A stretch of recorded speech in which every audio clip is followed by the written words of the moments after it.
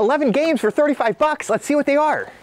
First up, you got the Clone Wars, and this Star Wars game's really cool. Check it out. On the disc, you get 2 games, Star Wars game and Tetris Worlds. And you also got these on the PS2, and some sports games on the Genesis, including this cosmetically flawed copy, and one on the Wii U, Nintendo DS, and GBA. There's actually games for 6 different consoles here. Let's pack this up. I've got a gift I'm throwing in. I'll just give this box the old spin, and it's built.